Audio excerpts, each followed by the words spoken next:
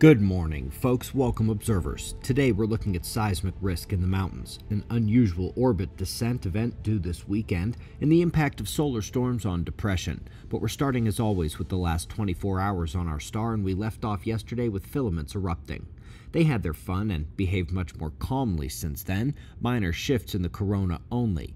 While the sunspot situation remains moderate and not flaring anyway, there are a ton of plasma filaments still on the disk despite how many erupted the day before. No shortage of them here on the sun today. Every one of those thin dark ropes can erupt, producing a CME, and they won't have a flare warning before they do, like a sunspot.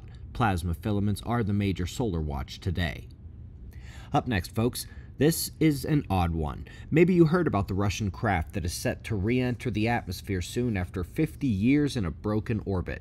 Current estimates are for it to come down on Saturday. They can't really pin down the timing or location better than that. It is expected to survive re-entry, potentially hitting the ground. We'll update this again tomorrow morning. Hopefully we can get some certainty and can monitor that re-entry.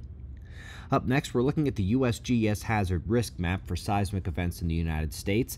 It's the thin but dangerous fault cutting from Wyoming and Idaho down through Utah, and apparently that Utah section is at significant risk, could crack sooner than they thought.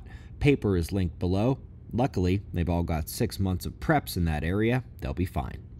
And last but not least, folks, the study of geomagnetic field on depression. They found that normal geomagnetic activity and even smaller storm events were the sweet spot for depression in a good way. Increased hormone balance countered the disease, while both extreme solar storms and total lack of magnetic field both caused severe response conditions.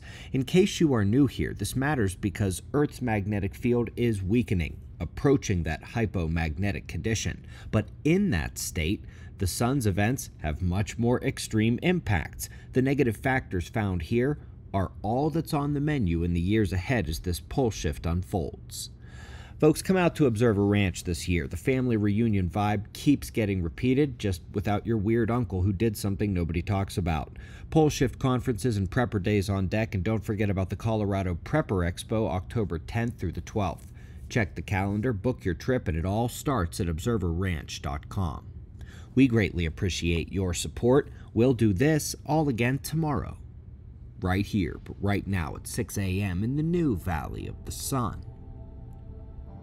Eyes open, no fear. Be safe, everyone.